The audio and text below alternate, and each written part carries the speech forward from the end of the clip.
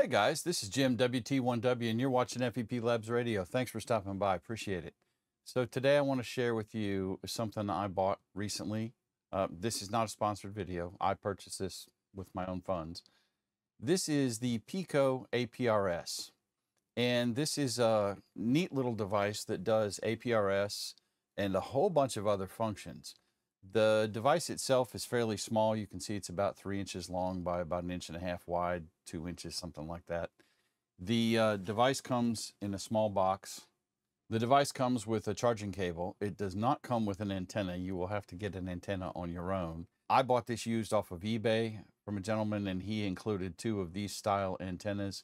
According to the documentation, they say you should use a real HT style antenna. Or if you're using this in a vehicle, for example, you probably want to connect it to an external antenna for better reception. What does this thing do? Well, it does APRS. It does everything with APRS that you can think of to do with APRS. It is a receive-only iGate, number 1. Number 2, it's a digipeater.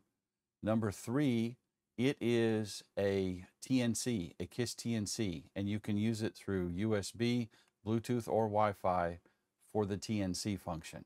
So you could use it with, for example, an app on a mobile device like aprs.fi on an iPhone, and use this as your TNC and use the app on your phone to beacon APRS and messages and all that kind of thing. So you don't have to tie up a VFO on your radio, for example. This is Wi-Fi. You can update it over Wi-Fi. As I mentioned, it also will TNC that way, and it has Bluetooth. The coolest feature of this, besides all the neat APRS stuff it does, is it is a VHF transceiver. Yes, indeed, it is a full VHF transceiver. I say full.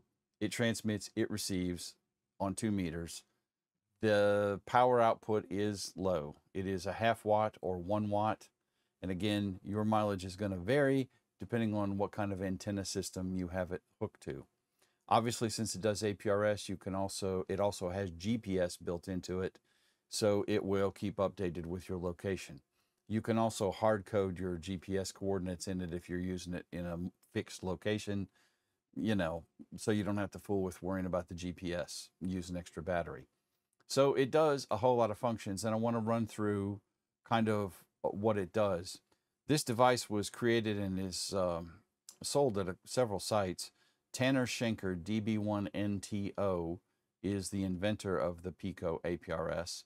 And this is sold at DX Engineering here in the United States and elsewhere, I'm sure. So with all that being said, I want to take a quick run through and show you some of the functions that this does. The device itself has a removable battery, and you can order a spare battery online from the APRS, the PICO APRS website. You can also order a desktop style USB charger. The device will charge off of USB-C, and it will run simultaneously off of USB-C, and it specifically says that in the documentation. I have been using this in my vehicle as an iGate, and I have my radio in the truck on the second VFO doing APRS beaconing. And it works well for that because it obviously is transmitting all that. We don't have a tremendous amount of coverage for APRS here where I live. So with something like this in your vehicle, obviously I'm going to have pretty much continuous coverage. Since it's Wi-Fi, it can connect to your Wi-Fi in your vehicle if you have onboard Wi-Fi, or it can connect to your phone and you can tether it that way. So right now this is in Internet APRS and Wi-Fi mode. And in that mode, and let me share this with you fairly quickly. So I have this in Internet APRS mode and Wi-Fi at this time. And in this mode, you can also, it has a built-in web server, so you can configure and save frequencies in here and use that as a scanner if you wanted to, or just to change frequencies if you were using it as a standard VHF transceiver. You can see I've got 3 frequencies saved in here. Let's take a look at some of the other functions of the device. So when we go into the settings, everything you can do with this device, this is the on button right here. You press and hold that. That's also your transmit button. But everything else you control through this thumb wheel joystick looking dingus in the middle here. So the menu is a right a right click, and that gives us our basic menu options. We can set our mode and various other settings. SOS mode, we'll talk about that in a second. We can pull up our last heard APRS data, which I don't have anything because I just turned this on to do the video. This will exit the menu. This is to modify our GPS settings or to show us satellites that it's picked up. We can also turn on and off our Bluetooth. Here's our Wi-Fi settings.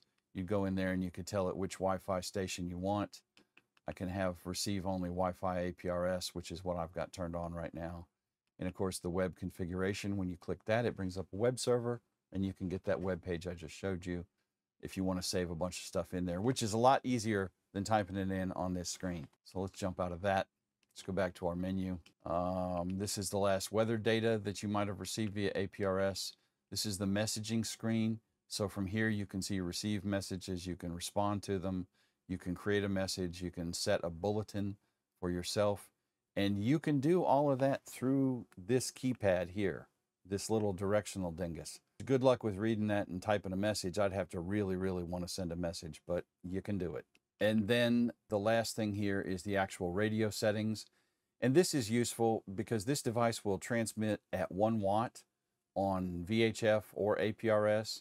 So you can also set it to half watt, which is what I've got it in now, which obviously is going to extend your battery life. A half a watt with this small antenna, you know, you're not going to get very far with either your APRS transmissions or your VHF regular voice transmissions, but it will save battery. Of course, we can change our bandwidth to narrow or wide, and we have FM noise cancellation.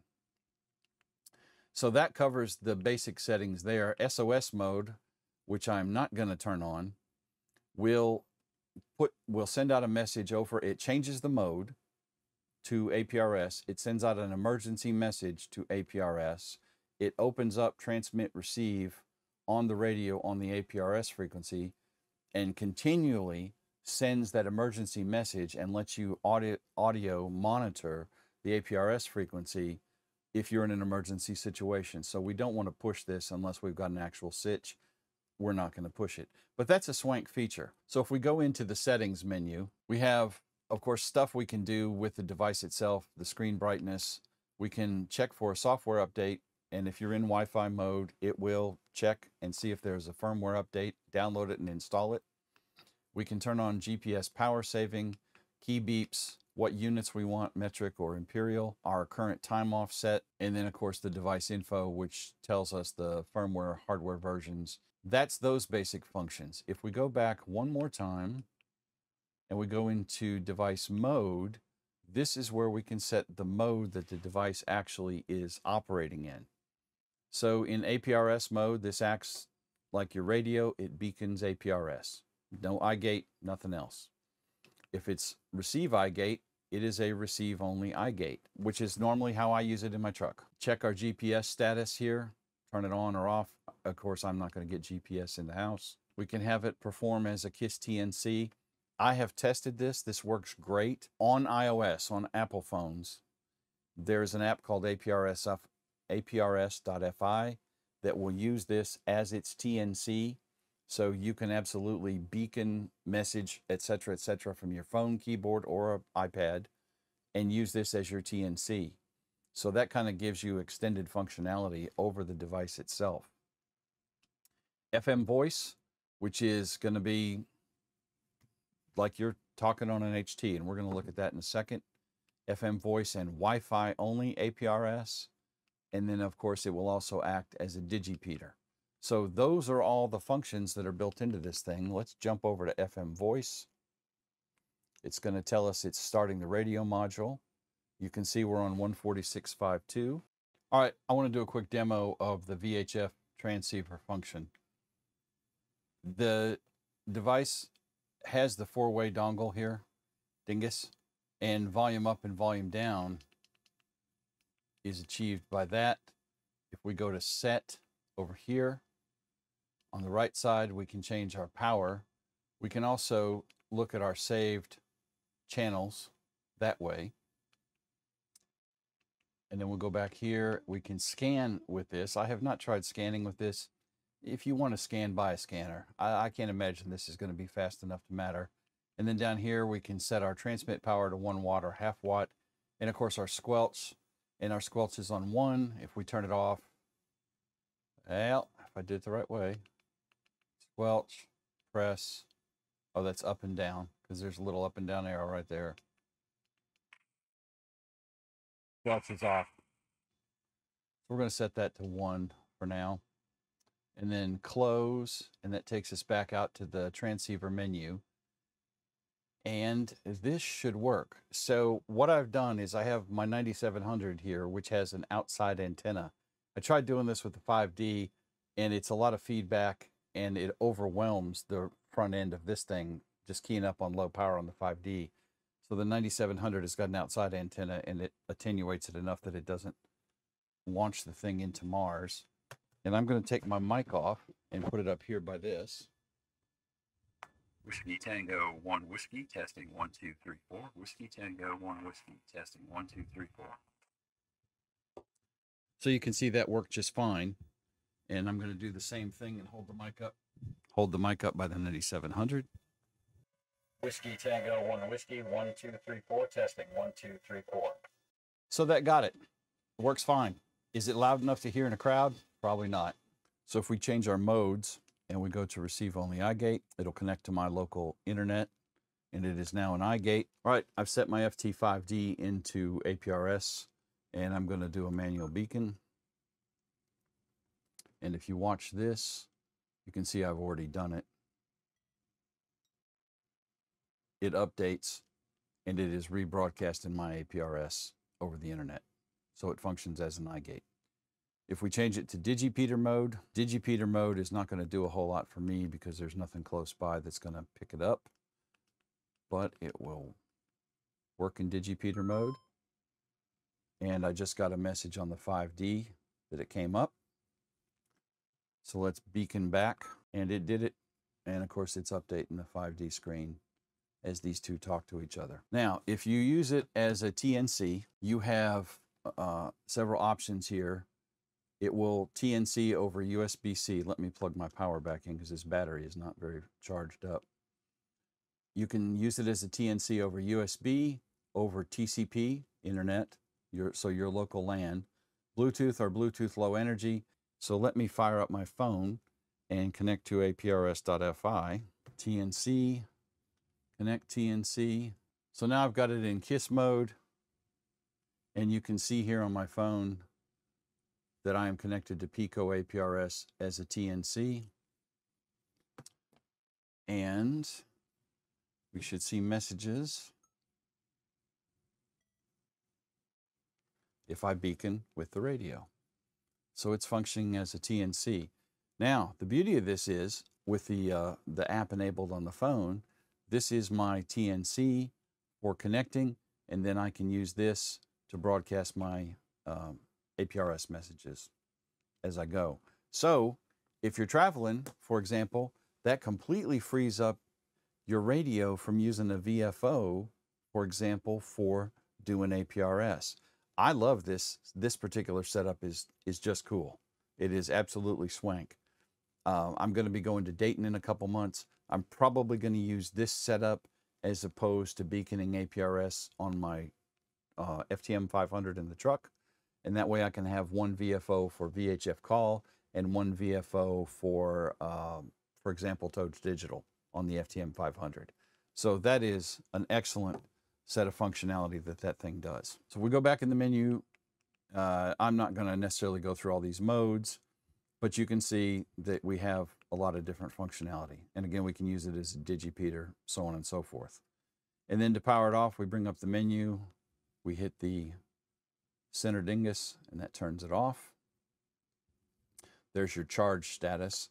To turn it on, you press and hold this side button. Okay, here's a quick view of the user manual. We're not going to go through all of this. The documentation on this device is outstanding. It's a very well-written manual that clearly explains how all the different modes work and the settings you need to change or whatever. I mentioned that this does not come with an external battery charger, but you can order that as well as a secondary battery. It does come with the battery built in and a small USB-C cable for charging. You can charge this from a PC or from a power bank, which is what I've been running it on today for this video. And then here's some recommended antennas they give you in there for that. It walks through the screen here and shows us what all the different display items are that you can see. The screen, as you can see on the camera, was very easy to read. It's a little small, but again, this device is tiny. This screen is about 1 inch diagonal. So this thing is not very large at all. And then Tanner Schenker, the developer of this, goes through all the settings and how to change everything. There's the 5-way button that I affectionately refer to as a dingus. You, of course, have an on-screen keyboard for sending messages. I don't know how much I'd want to talk to anybody sending tiny text messages this way, but you can do it. And then he goes through each of the modes and shows you the specific screens and what it'll look like. Then in detail for all the functions of the menu and all the setup information, screen brightness, etc., etc., what each function does and how to do any setup or prep work for that specific function. And overall, it's a very nice device. The device runs about $400. All right, we're done with the manual there. All right, guys, that's going to about wrap it for this video. This is $400, available at DX Engineering. Again, link in the description below. I really enjoy this. I think this thing has a lot of functionality that, in my opinion, makes APRS more useful and a whole lot more user-friendly than just trying to use it on your HT or your mobile radio or whatever.